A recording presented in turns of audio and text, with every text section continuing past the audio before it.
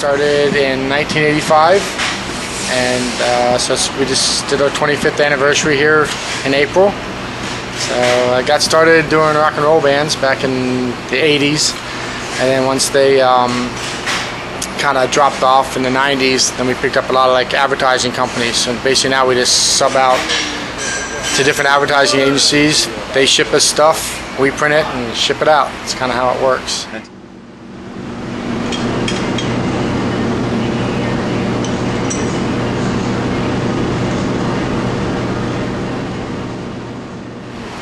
Well, the gentleman had called me yesterday and said, can we do 750 shirts and have them done for the day? And I said, yes, we could. So we picked the shirts up at 10 o'clock this afternoon, and we're 1:30. We started them, and we'll be done at take about 2 hours to do them.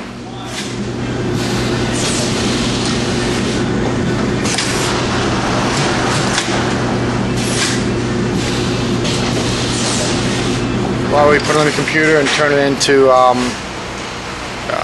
art that we can burn a screen with, and then take it and we expose burn screens, and from that we put them onto the press and start printing shirts.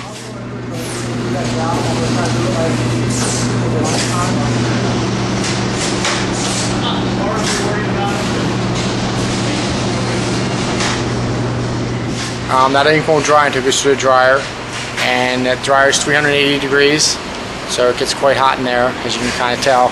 And then when they come out to the dryer, they're at the end of the dryer, they're dry and they're ready to be boxed up and shipped out or picked up by the customers.